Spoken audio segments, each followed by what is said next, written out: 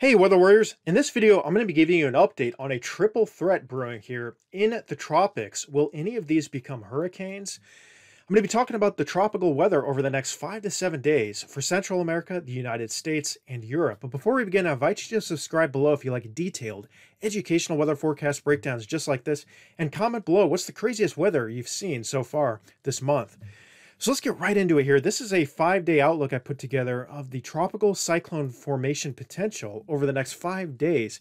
And you can see we have a 40% chance that that's going to occur just off the coast of Africa. There's actually a disturbance we'll look at here in a second sitting on Africa. And if this forms, it is in kind of a warm environment. And as you know, the warm waters deepen as they move to the west. So will that become a hurricane? We'll play some animations for you and show you here in a second. We also got an 80% chance, at least probably tropical storm potential, as we have a disturbance, potential tropical cyclone 16 here, sitting just south of Cuba. And that should affect parts of Central America. So it could be an issue for parts of Central America. And then we got a tropical depression 15 sitting just off the coast of the Carolinas. And that is expected to move to the east. But will it affect Europe? We'll go over that in a second. And then also, over the next 5 to 7 days, will we see any activity in the Gulf? That's what we'll also talk about. So that's the general look at the tropics, the overview look. And what we're going to look at now is the intensity and timing. This is for Tropical Storm 15 by the NHC, the National Hurricane Center. And you can see this is a very slow-moving system. This is Saturday, and it's still kind of hanging out in the middle of the Atlantic Ocean. Expected to be depression all the way through. But like I said, this will move to Europe, and I'll show you what happens to it in a second. This is the actual satellite. You can see potential tropical cyclone 16 sitting off of Cuba. There is a little more organization now, a decent area of convection that's moving right towards Central America. Tropical depression 15 sitting here in the coast of the Carolinas, just off the coast, really not affecting the United States. In fact, the storms in the central U.S. are more impressive looking than that is at the moment. So I do not expect that to affect the United States. And then we got a little disturbance here on Africa, and that's the thing we're watching. You see there's a lot of convection down here, so there is a warm instability and favorable environment down here just to the west. And if this moves into that area, again, there could be a chance that this moves into a tropical depression, maybe even a tropical storm. So we'll have to watch that closely just off the coast of Africa. Right now, this is the vorticity. This is the analysis right now. There's a little blip out here. This is measuring the spin in the organization in these storms. I want to show you something real quick. This is a hurricane last year, July 14th, 2019.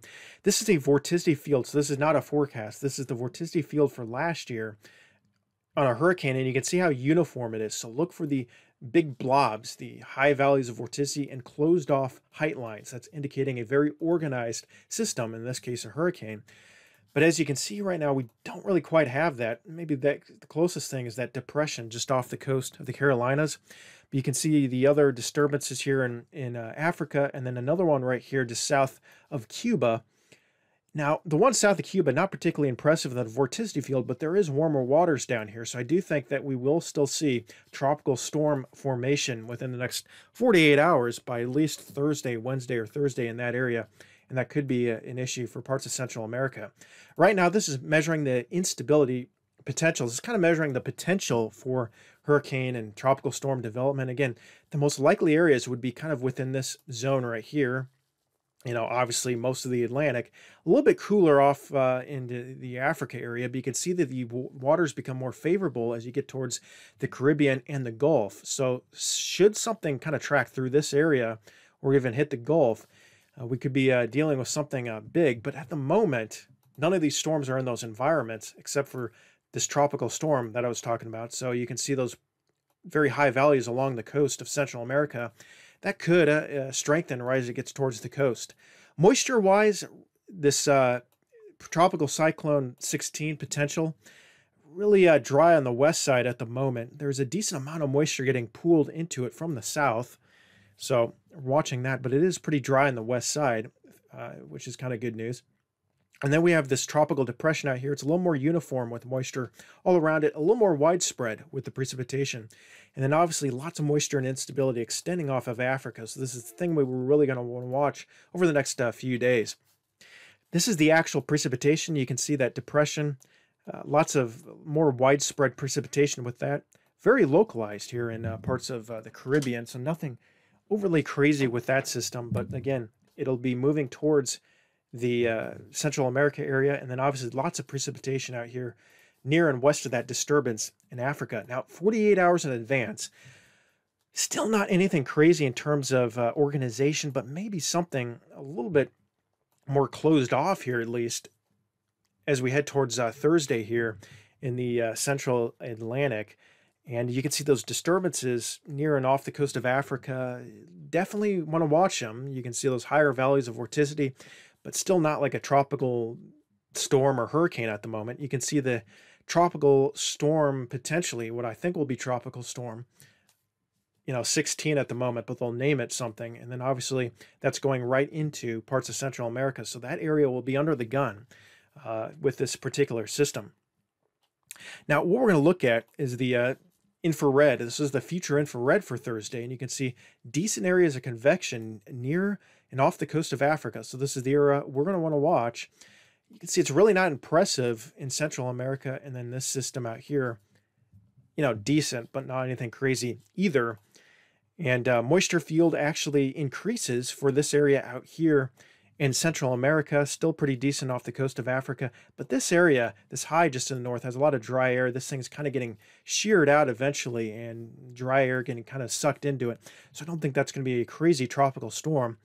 You can see the sea surface temperature anomaly is very, very warm still in the central northern Atlantic. So even though that it is cool out there, we got above average temperatures. So a system could be decent for a while.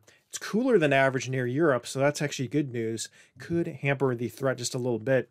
Cooler than average here from the recent hurricanes and tropical storms that moved through that area, but warmer than average here in parts of Central America. So that's why I think we're going to see tropical storm eventually in that area, and then kind of average off the coast of Africa. Over the past 7 days, it's actually cooled quite a bit. Cooled quite a bit near Africa. And so that could hamper things just a bit. We're not quite as warm as we were a week or so ago. And then cooler in the Gulf as well, and some cooling off the Atlantic. So that is good news. There's generally been a cooling trend, but should something track within this area of the Caribbean, which at the moment doesn't appear to be the case, unless something were to develop here and then move to the east, we are dealing with a cooling trend at the moment. So that's good news. This is 84 hours going towards the weekend. You can see more organization towards this system in the central and northern Atlantic. Nothing crazy here off Africa. And then this system out here starts to kind of die out. So this is the actual satellite. And you can see that this particular system, which I will turn into an actual cyclone with the jet stream. But right now it's just not overly impressive. A little more impressive, I would say, than the previous runs, but nothing to be concerned about. There's a little disturbance here off of Africa and some more activity blowing up. And then you can see some activity here just south of the Caribbean. But again, nothing crazy there at the moment either. There's your precipitation field, a very strong high pressure sitting right off just to the west of Europe. And then the actual precipitation field, watch what happens here. This is that little disturbance here as it moves towards Europe. It's actually going to get sucked into the jet stream. So we'll have little short waves. And what that'll do is that'll actually deliver some rainfall towards Europe. So while it won't be a tropical storm, we will get a little tiny wave of rain with the system. So they'll still kind of affect that area as well. And then you see some more disturbance potential here off of Africa. And this is 150 in advance. This is going to be towards Monday and Tuesday of next week, September 7th and 8th. So again, this area, we're still just going to want to watch. There's going to be several potential little tropical cyclones that develop over the next week or so. Models sometimes have issues really forecasting these things and moving them into tropical storms and hurricanes. So, we'll take that day by day, but there is at least indicating some potential out there.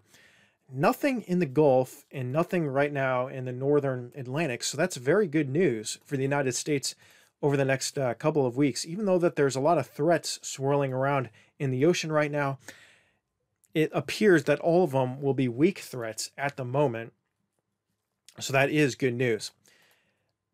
And then the precipitation, you can see that little wave here that tropical depression does turn into just kind of a wave with light precipitation affecting parts of Europe.